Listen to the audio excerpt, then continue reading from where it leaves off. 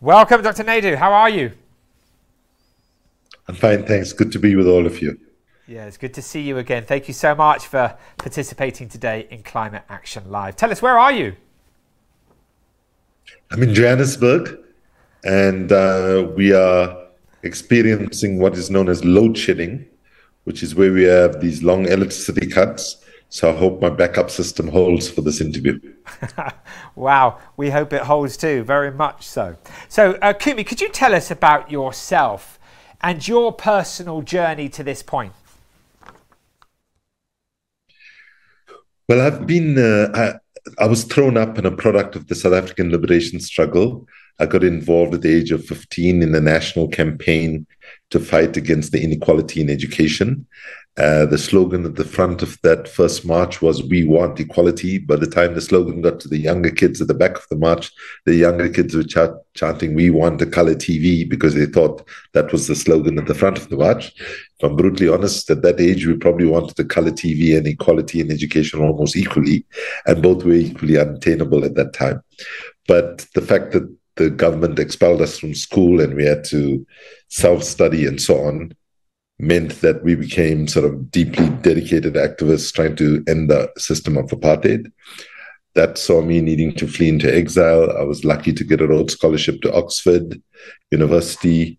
And the moment Mandela was released from prison 1 month later, I came back home to help prepare for the first democratic elections. And then soon thereafter realized that it was one thing being part of the liberation struggle, it was another thing going into politics, and decided to stay out and rebuild civil society because many people left NGOs to go to government. And we jokingly used to say at that time during the transition, the term NGO didn't stand any longer for non-governmental organization, but better could be used to say not next government official, because so many people from NGOs went into staffing the new democratic government. So I stayed out to help rebuild and worked with the South African NGO Coalition, the umbrella body, and then began to serve globally. My global service was first with the Civicus World Alliance for Citizen Participation for 10 years, a body that advocated for the space for citizens to be able to participate actively in public life, and advocated and pushed for that. I then spent 6 years as the head of Greenpeace International, basically from the Copenhagen negotiations in 2009 to the Paris negotiations in 2015. And then spent some years building Africans Rising for Justice, Peace and Dignity, and African-wide social movement. And thereafter, I spent some time, 2 years as the head of Amnesty International. And I'm back home in South Africa now, working at a very grassroots level in the community where I live. And I also serve as a senior advisor to the Community Arts Network that is trying to bring arts, culture, and activism together. Kumi, you have had the most absolutely incredible career, haven't you? I mean, it's just such a privilege and an honour for Peace One Day to have you participating, and I really thank you for your time. And I want to ask you, where do you think we are in relation to saving our shared planet? So people like myself have probably said it multiple times, save the planet, save the climate, save the environment. I like to say that the honest truth is we don't need to save the climate. We don't need to save the planet. The planet actually does not need saving. What I mean by this is if we continue on the suicidal trajectory that we're on, the end result is we will be gone, but the planet will still be here. And everybody who's worried about saving the planet, don't worry, because once we become extinct as a species, the oceans will recover, the forests will grow back, and so on. So we need to understand that the struggle to avert catastrophic climate change is nothing more and nothing less than securing our children and their children's future. When we look at the current reality, I would say we have to find the right balance between speaking truth to power on the one hand, that is not sanitizing how deep a crisis we find ourselves in, but doing it in a way that does not demotivate, immobilize, and depress people at the same time. And that's a very difficult leadership challenge that we have. So right now, the window of opportunity is small and closing very fast. But we must be saying to ourselves at this moment of history that pessimism is a challenge, is a luxury that we simply cannot afford. And the pessimism of our analysis is best overcome by the optimism of our thoughts, our actions, and our courage. So when people ask the question, is it too late? Let me just say that for millions of people, it's too late. In my home city last year, in 2 days, we had Durban, South Africa. We had what the local people called a rain bomb. Suddenly, so much of rain that they had never seen before, and 450 people lost their lives in 2 days. Of course, the global media would not focus about it because these were lives of people of color in Africa, which sadly doesn't seem to matter too much in the global north. So basically, we're in a serious situation, and the good news is that all the technical knowledge that we have is there to make the changes, but what we are lacking is political will. And thankfully, political will in many places around the world is a renewable resource, if you know what I mean, in the sense that we can, if we mobilize well, get those that are holding back progress on climate and other intersecting injustices hopefully replaced. Amazing, Kumi. Thank you. I mean, as we presently are at this point, what are the strengths and the weaknesses of the current climate activism? I mean, what more can be done? So let me start, let me say that I've been in the climate movement, so I don't want to, for a long time, so I don't want to talk about what we're doing well, really. Let others talk about it. We need to focus. This is a moment where we need to tell no lies and claim no easy victories. We need to be brutally honest with ourselves about our shortcomings. We need to be brutally honest with ourselves that we are winning battles, but losing the overall war, and that we are in this to actually ensure that we can avert the worst of the crisis. So yes, it's true that people in places that have contributed least to the problem are paying, the first and most brutal price, and that one of the sad realities that we must note that we're not simply dealing with the issue of climate injustice, right? And this is one of the weaknesses that we have not in the past dealt with the problem of climate change as an intersectional issue. In fact, Western environmentalism was and is a problem because it tended to put environmentalism in a silo and sort of development, human rights, and so on as competing agendas. So one of the things that we need to change right now is we need to turbocharge intersectionality to address the absence of that deep sense of intersectionality, because we don't mobilize people if we talk in highfalutin terms about climate change. And that takes me to the second weakness that we have, which is our communications deficit. It's true we have one problem where we don't have access to the kinds of media to tell the urgent story that we need to because of media ownership and either corporate dominated or state dominated media and so on. But even ourselves and the way we communicate, and maybe if I might just give you a very simple personal kind of criticism, right? So I'm on a small inflatable boat going to occupy an oil rig in Greenland in 2011.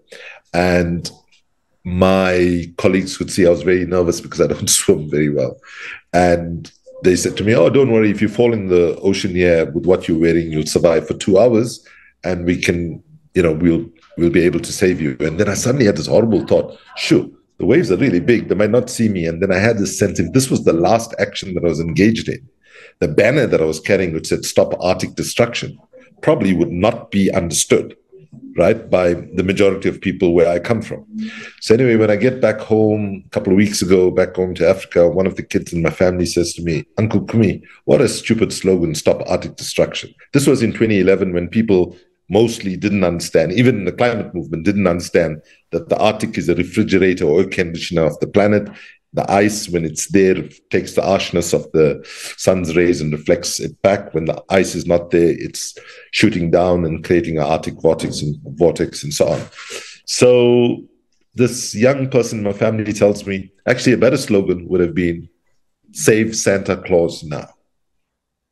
And what she was saying to me is, one of the problems of activism is that you all are projecting your consciousness on us rather than understanding where we are and building from where we are. And what she was saying is, if you take the Arctic, the only connection that people in Africa and most parts of the global south, which is the global majority in the world, the only connection they have with that is that Santa Claus hangs out there for most of the year. Now, just for anybody who thinks that I actually do believe that Santa Claus exists, I don't. But in cultural terms, it is where the connection is, and that is what needs to change. So we have a terrible communications deficit that we need to address.